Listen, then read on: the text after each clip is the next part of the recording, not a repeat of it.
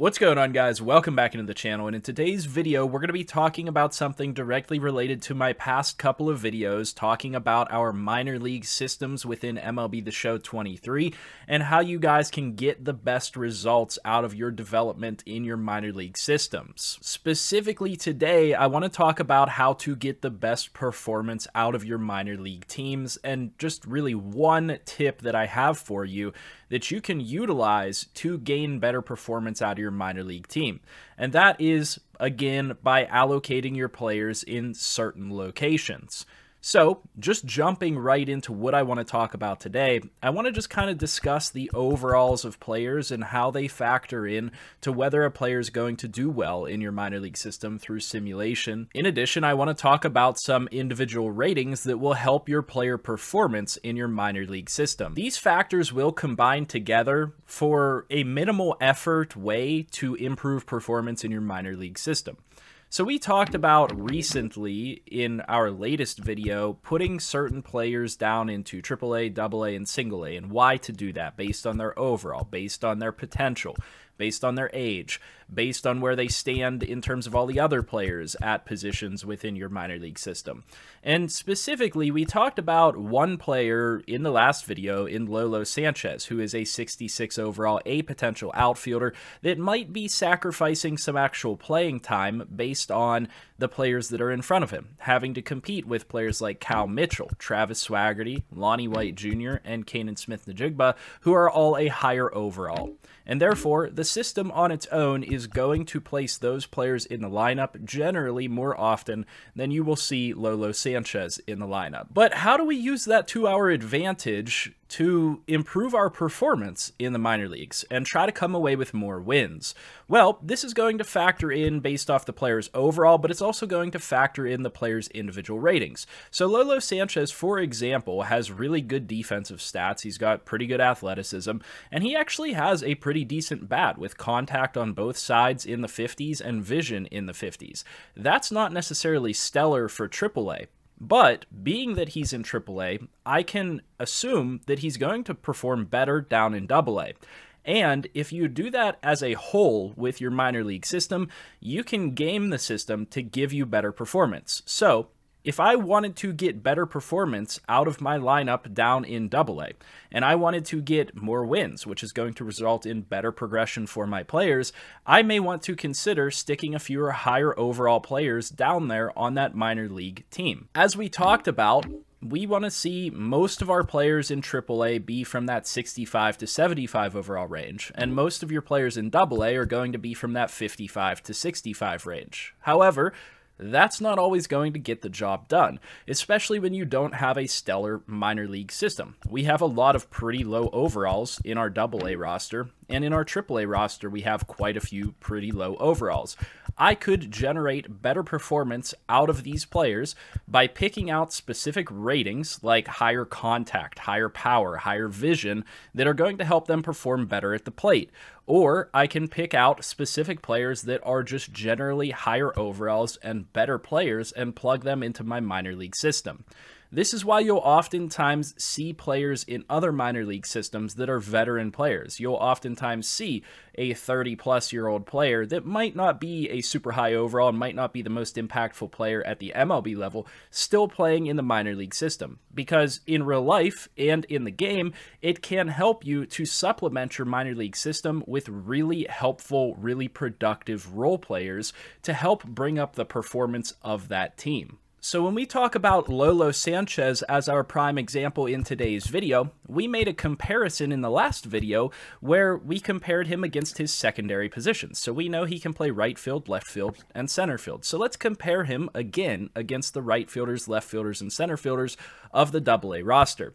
We have a couple of 64 overalls, so that's not too big of a difference, but when we go to AA in center field, we have a 59, a 58, and a 52, and when we look at their specific ratings, not very good contact here, not very good contact on this guy, and certainly not very good contact on Eldon Hill, though he's decent on one side. When we go to our left fielders, we have a 55 overall, who again doesn't have very good contact, doesn't have great vision, doesn't have great power or anything like that. So when you even just just look at their overalls and then also look at their individual ratings, we then get the picture that Lolo Sanchez is probably going to do better than all of those players in the AA system.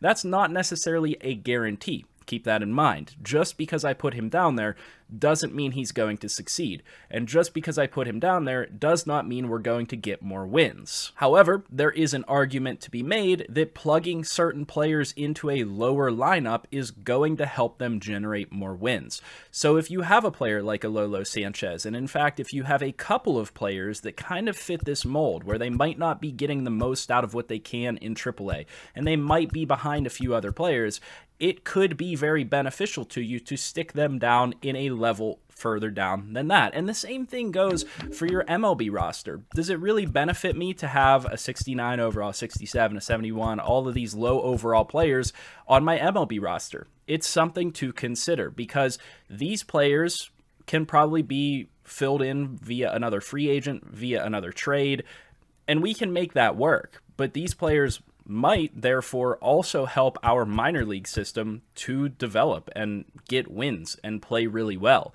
So yes, there is benefit to having even older players like Jose Iglesias, for example, in the minor league system. In fact, it'll help your MLB team to have certain role players like that within the system. As an example, in my Pirates franchise, we signed Jose Iglesias as a free agent because of his contact, because of his vision. He's no stellar athlete. He's not going to be the best player on my team, but as a 69 overall, this guy brings a lot to the table. And I guarantee you having him on your roster in MLB, AAA, AA, whatever it is going to help to generate more runs, more hits, and more production out of that team. And again, turn that into more wins if you're doing that on a consistent basis, doing that with multiple players, and therefore more progression in the end. So really the purpose of this video is to kind of illustrate that it's not always going to be perfect, and that's kind of been the method of the last few videos, is to illustrate that it's not going to be a perfect system from overall to overall. Like, I can tell you all day long that having 65s to 75s in your AAA system is what you should generally go with. And in your AA system, 55s to 65s is generally what you should go with. But there are so many other factors that are at play here, and this is one of the major ones that I definitely want you to consider because, again, you can get more out of a player like a Brennan Malone by sending him down to AA, and that might be helping my team get more wins than they would have if this guy was a 60 overall player or a 55 overall player. And likewise, when we look at specific stats, you might be able to find a player down here that has really good contact and really good power and is therefore helping their team more than somebody else that's at that minor league level. And again, when you start to combine each of these individual topics with all of the other factors that are at play here, you can really start to develop a really hefty minor league system that is going to be winning games and producing a lot of progression points for your players. So when we take a look at our minor league system here with Lolo Sanchez, there's even more reason to move him down to AA. Number one, he's not really doing that well in AAA, so maybe we get him some momentum by sending him down against easier pitchers. Likewise, the players that are behind him down here in AA really aren't playing all that well. We're talking about a 217 and a 184 batting average. Maybe it's time for Lolo Sanchez to go down there and provide a spark to that team. Yeah, he's cold right now, but that doesn't mean that he's not going to get hot when he goes down to AA. And maybe we put him down into AA and we leave him there for a while so that he can help that team get successful.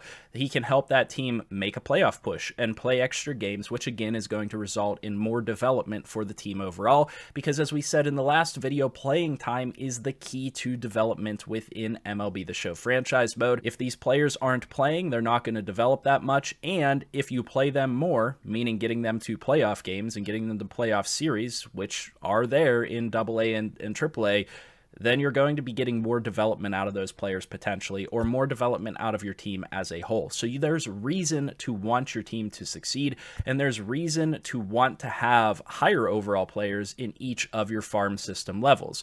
That doesn't mean that you have to have a ton at each level, and in fact, I haven't done a fantastic job of doing so within this franchise, but I have certain players down in the minor leagues, even though they're playing well, and I could bring them up to the majors, because I know they're going to help with their success down there and help to bring the level of that team up. A great example would be Kanan Smith-Njigba. I could have certainly brought him up to the MLB level for various reasons, but I decided to sign that 69 overall, essentially DH, to take his spot, because that player is going to play a role, and this player is going to play a role as well. He'll get to my major league team eventually, but he's going to help these other guys succeed. He's doing really well in the minors, and that contact and vision that he has is pretty solid for a AAA team. Same thing with my AA roster. Again, I'm not doing a perfect job of it right now, and I could add a couple of more, high level quote unquote players to the AA roster, which would be high 60s, maybe even a 70 overall, that would really spark their performance and change the way that the outlook is for my minor league system and really try to develop this team up.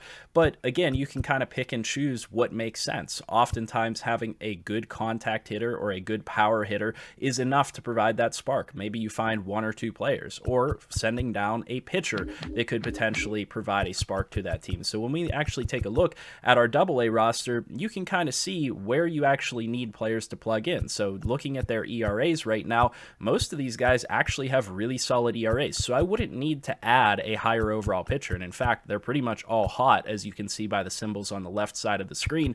So I wouldn't need to put a pitcher down there in the AA system to get this team to have a spark. I might need to add a batter that's just going to be able to hit a couple of home runs and get more hits and get more RBIs that will allow this team to put higher points up on the board. But anyway, that's really just what I wanted to talk about today, and make sure that it was out there in relation to the other videos that I recently put up, because it's another important factor that you definitely need to consider when you're deciding who to put in AAA, who to put in AA, who to call up, when to call them up, those different factors, because oftentimes people are pretty quick to try to call players up, especially if they have high potential, but that can be detrimental to your minor league system as a whole. If I took Brennan Malone or one of these pitchers down here, Mitch Estrella, and put them up into AAA because they are having success, that means somebody else lower overall has to come in and play for them. And ultimately, that might mean that there's more losses coming the way of this minor league team, and ultimately preventing them from getting into a playoff spot. Nonetheless, it's just a factor to consider. I'm not saying it's the most important factor by any means, but it is important to consider. I hope that you found this video informative, and if you did, leave a like down below, comment, and subscribe. And as always, I'll see you guys in the next video, and I hope you have a good one.